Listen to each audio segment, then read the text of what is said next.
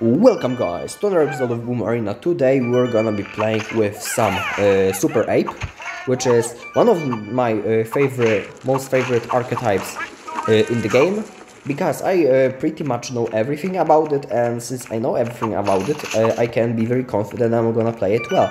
My opponent will be actually playing a machine gun, so one of the rare matchups where I think my opponent pretty much cannot do anything right off the get-go, although he's doing a pretty good job at pretty much doing something, as he's gonna take a very early lead with his machine gun, very well protected. I'm gonna leave the nice play here. I'm gonna actually play against Pablo, who has almost 700 medals, so definitely not a bad player, and he has proven himself in the starting play. Obviously it would be better for me to save the Super Ape to defend his machine gun, but I've played it first play and he definitely did a great job at just preventing me from having any fun. I'm gonna play Gunner here. I'm gonna play some skeletons just to prevent him from having fun once again. I'm gonna get a Fire Tiny on his machine gun, and I have to still play Earthquake. I was really wishing that I won't be having to. Unfortunately, he gets away with another small lock, which I could have prevented by just playing EQ, but I was trying to be a little bit greedy. So it's gonna be one of these matchups where I said that my opponent cannot do anything, and then he does something, which is pretty embarrassing to say. But at the same time, like, we live, we learn. My mortar will get 2 shots, which is decent, I would say. This swordsman should be pretty easily countered by my skeletons. This one shouldn't be having any range, so I'm gonna just... Okay, so right now I'm gonna actually delay a rolling steel to hit the archer as well. I would actually love to hit this archer, and there we go. I'm gonna play Gunner high to prevent him from having any spell value against my Gunner, and then my Gunner gets hit by the archer, so my whole argument has been absolutely shattered down to the oblivion. My opponent will be playing a very high phone hat, so I'm gonna just play EQ, try to get a hit with a Super Ape, and I absolutely do, so that's gonna be ideal. I'm gonna play a Gunner here, I'm gonna play a Swordsman here. Right now, yeah, I expected he's gonna play a Archers here, so I'm gonna just micro my way out of this situation. Super Ape should be able to finish this machine gun, and once again I allow a small log because of my overconfidence. Usually these interactions work in my favor, but somehow, someway today is the different day, and I have to be more careful. This time my opponent actually misses the interaction. The mortar will connect onto the tower, and that's a huge problem for him, as I'm gonna just play Earthquake. Super Ape even gets a hit, which is a huge problem for him. With that being said, I think the game has been wrapped up, because he basically made a one slight inaccuracy. He basically cannot make a comeback ever again. So I'm gonna just play Super Ape, I'm gonna play EQ. Since he stacked 2 buildings in the same place, that's definitely not something that you can afford to do as a machine gun player. But at the same time, I don't think he had a better play, so yeah, he just throws a rolling steel and instantly disconnects, so that's gonna be a very clear sign of a resignation. GG's, nice played. My opponent actually played very well, and I definitely appreciate it as a nice warm-up game into today's video. And the second opponent of today's video will be Rin with 0 medals, which will be mortar first played basically. Either way, if you want to open up the game with this deck, pretty much the 3 best options are either Super Ape first play, or mortar first play, or Fire Tiny at the bridge first play. All of these are okay and pretty much leave you with no weaknesses, like no major weaknesses that are like game ending. And that's the fun part about this deck, because you have so many available starting hands. Your opponent pretty much cannot figure out your deck from the very first 2 cards, because you can always run a slightly different variation. My opponent will be running default deck though, which I kinda recognize from the very first 2 cards, because first of all, not many people run a bomb skeleton, and if I do, it's rarely paired with the archers, so it's pretty much the combo only seen in one deck, and it's default deck. It's popular for no reason, honestly, just Just it's a default deck. If you don't touch anything in the game, you're gonna be like sentenced into playing this deck until you change it into something that makes sense. So it makes sense that many people who have never played this game just are using it. Maybe they don't know that the deck builder is available, and they are just queue into a game with the most primitive deck of all time, and maybe that's what happens. I'm gonna actually this mortar will lock onto the tower, but I was hoping that it's gonna get 3 hits instead of 2. It's gonna get 2 unless my opponent stops it with a sheer force of, well, just force. I'm gonna play EQ on this because he gave me value. I could have not to, but at the same time, like I've said, if you're winning, you want to keep the things simple. And right now, it is exactly what I'm doing. I'm just keeping things simple, even using spells for defense. Usually you don't want to use spells on defense, because troops can counter push and spells do not.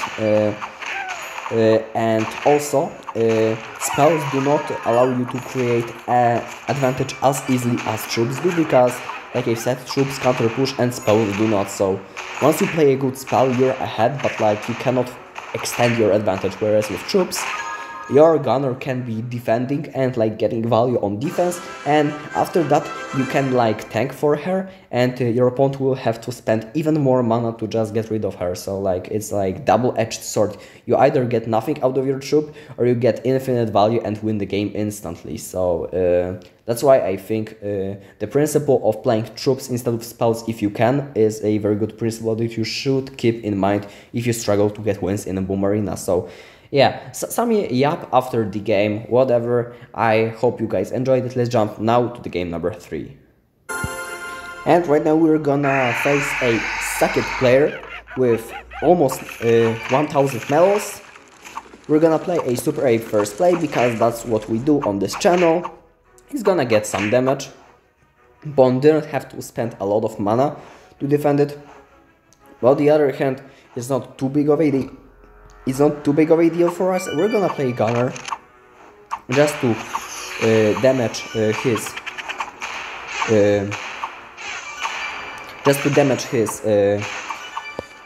flying robot as early as it's physically possible. Then we're gonna get a nice value on the Robopops.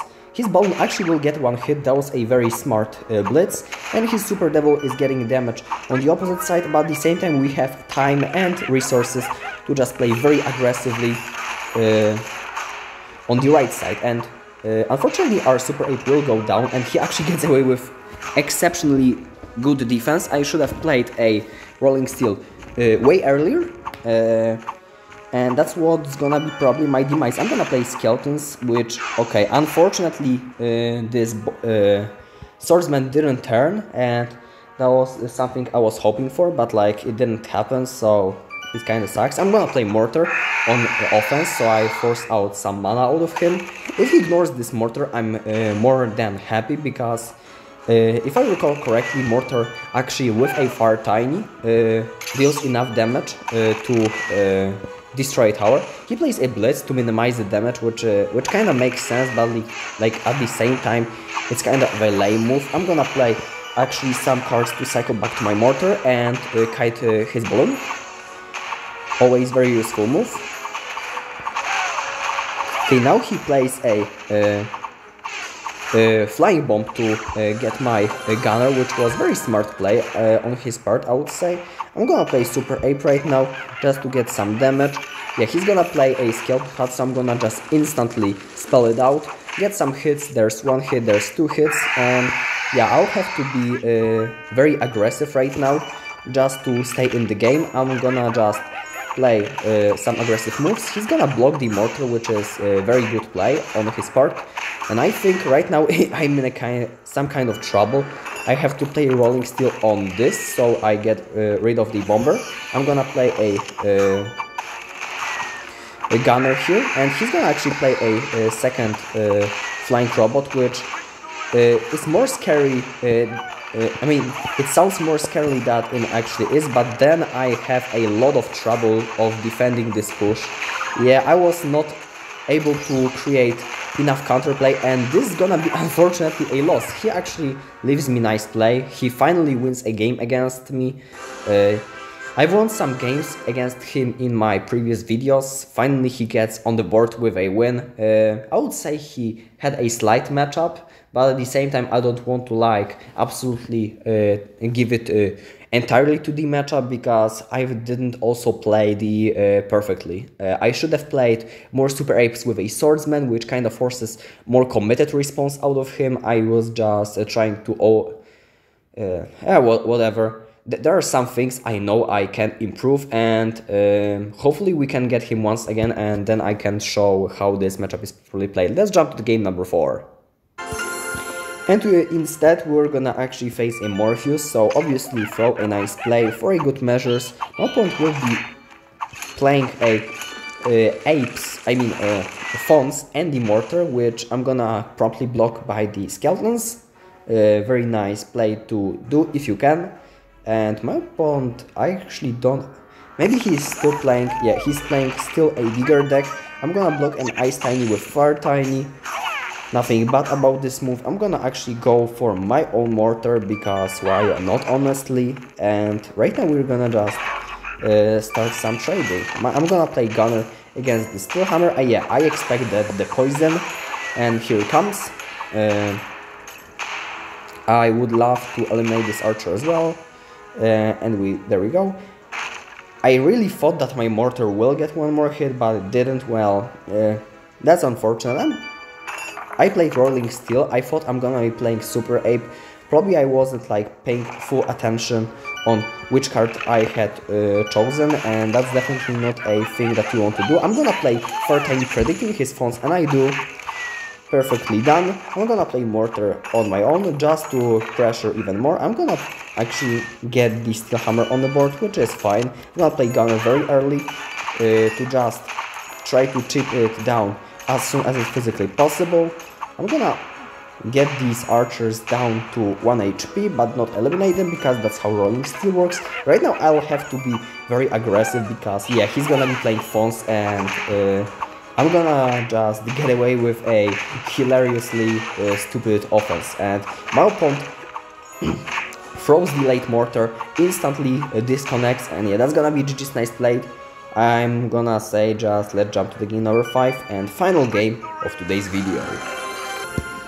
And right now we're gonna get a game against Brigamiga, which is very similar to a ban word, but I'm pretty sure that it's absolutely fine and allowed. I'm gonna actually face a Viking, which obviously gets a very good first trade against the Super Ape, but then we're gonna have to actually play the video game, and by playing the video game I usually find myself very fine against Viking Bridge Spam, and that's because I have like pretty many responses. Right here he had to spend a lot of mana just to try to break the position, and I still defended very easily. I'm gonna play another Super Ape.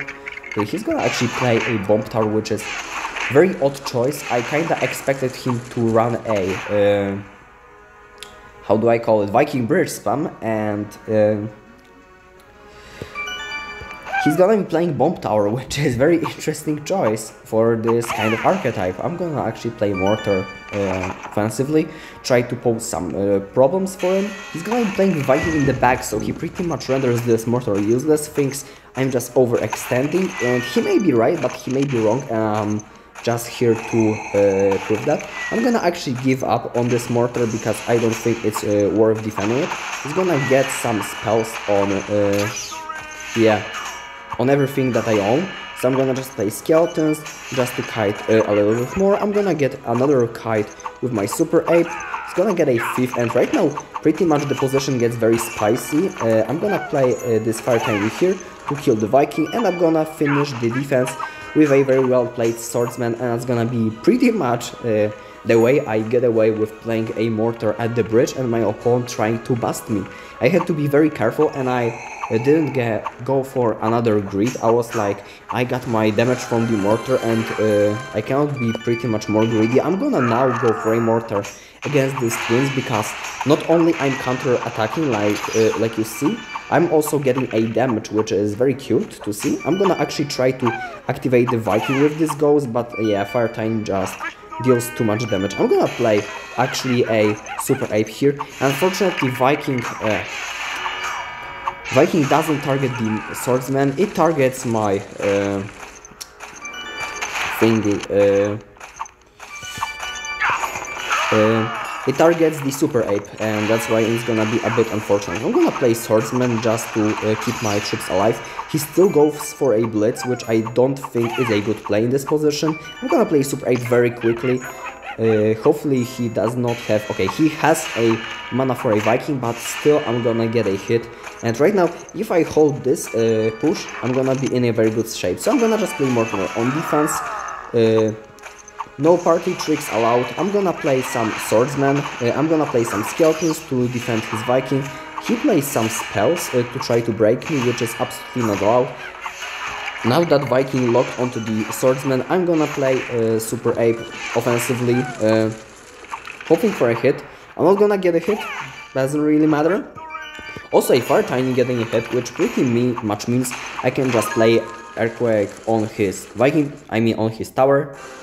I'm gonna get a job done. So my opponent definitely not happy how this game concluded, hoping probably for me to finish his tower with a Super Ape and not Earthquake, but it is what it is. I wanted to just quit this game early. So yeah, if you enjoyed this video, thanks for watching first of all till the end, and if you did, make sure to subscribe to my YouTube channel because I post Boom Arena content every single day and you definitely will get some value out of it. Maybe you will learn some interaction, maybe you will learn some strategy, maybe get some deck, or maybe just enjoy the time with me, listening to me yapping while winning in the video games, except this Rob-Balloon matchup about which we don't talk about because it was definitely my blunder of losing it. So yeah, thanks for watching, make sure to subscribe if you aren't already. I'm gonna see you guys in the next episode of Boom Arena.